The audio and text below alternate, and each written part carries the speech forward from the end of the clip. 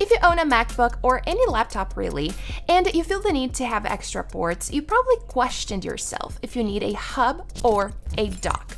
Both of these devices are really similar, but they do have a few differences that may affect your experience. So in today's video, I'm going to share the main differences between them in order to help you with this decision. So we're going to start off by talking about portability. This is one of the main differences between them because usually for a hub, they are more portable.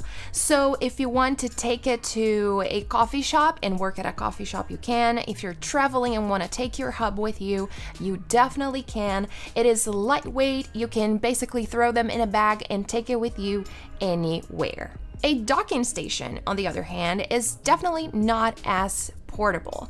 They are usually heavier, they are larger, and you would probably want to set it on your desk and leave it there. A good thing about it is that you can have a really seamless desk setup just by using the docking station because they also have a lot more ports, which is the second difference that we're going to talk about.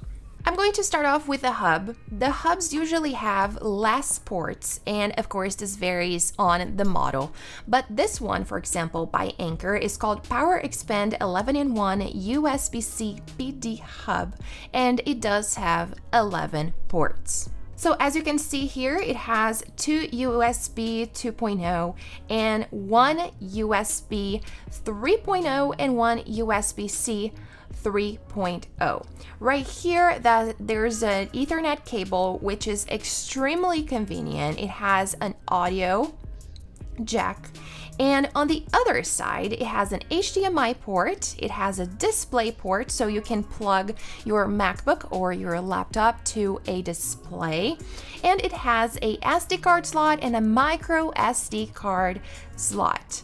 Right here, this is a USB-C input, and you can use this port to plug the charging cable from your MacBook or laptop, and then you can charge your computer through this port. This is called pass-through charging, and it's convenient to have. However, you still need your power brick. You still need the charger, your MacBook's charger, plugged into the wall in order to make this work.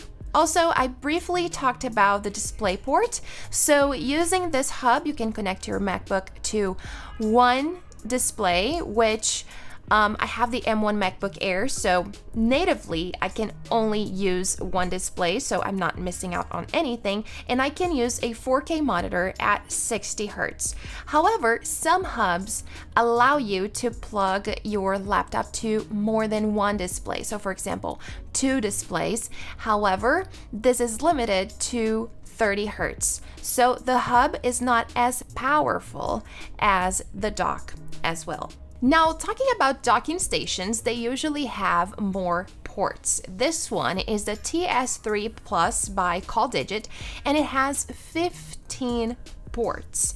Also, they allow you to connect to more displays. They support higher resolution. So, for example, this one allows you to plug two different displays, two 4K displays at 60 Hz, or a single 5K monitor at 60 Hz. So it is a lot more powerful than a hub. Talking about the ports itself, as I've mentioned, it has 15 ports. So this is the front, and it has an SD card reader. It has audio in and out, a USB-C 3.1 and yet an USB-A 3.1. And at the back, there are a lot of ports. The first one is the gigabit Ethernet, which again is extremely important for me. Here it's the power, and power is something extremely important on docking stations as well, and I think it is a great benefit.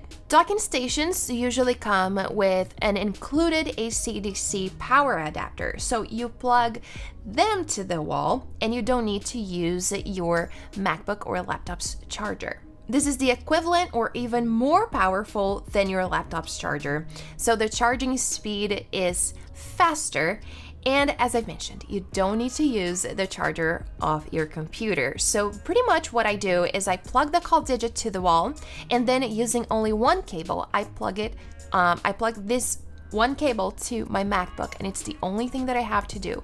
My MacBook will be 100% charged all the time, and if by any chance I want to use my MacBook somewhere else, there's only one cable that I have to unplug. Now, it also has a DisplayPort, digital optical audio, 2 Thunderbolt 3 ports, 1 USB-C port, 3.1, and 4 USB-A ports, 3.1. So definitely a lot of ports. And as I mentioned, the only thing that I do is I plug the call digit to my MacBook Air using only one cable. So I plug the USB-C cable right here where it says computer. I plug this cable to my MacBook Air, and that's it. I have a power machine available to me, and the only thing I need is one cable and the dock. The next main difference is regarding the file transfer speeds. So a hub usually has a file transfer rate of 5 or 10 gigabits per second. The dock, on the other hand, usually goes up to 40 gigabits per second. So it is a lot more powerful, once again, than a hub. And last but not least, the final main difference is the price. Hubs are usually a lot cheaper than docking stations because, as I mentioned, a docking station is a lot more powerful, so definitely more expensive. The hubs, they are not as powerful, but they are cheaper. So in conclusion, which one is better? So this is really hard to say. There's no right and wrong. It pretty much depends on what you need, right? So I would say that if you do not want to spend a lot of money, if you want a portable device, if you don't mind that this device is not going to charge your MacBook or your laptop, and you do not need a lot of extra ports, the hub may be the best choice for you.